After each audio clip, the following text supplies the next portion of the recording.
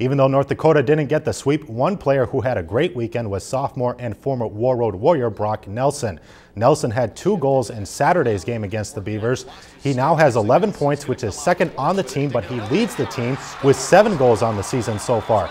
Nelson is currently on UND's top line, but he says he always wants to show that he deserves that top spot with Danny Crystal and Corbin McKnight.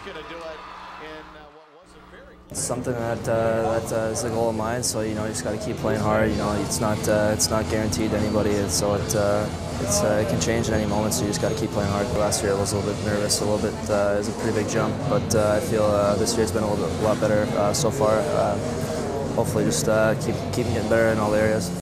And Nelson was drafted in the first round, 30th overall by the New York Islanders in the 2010 draft.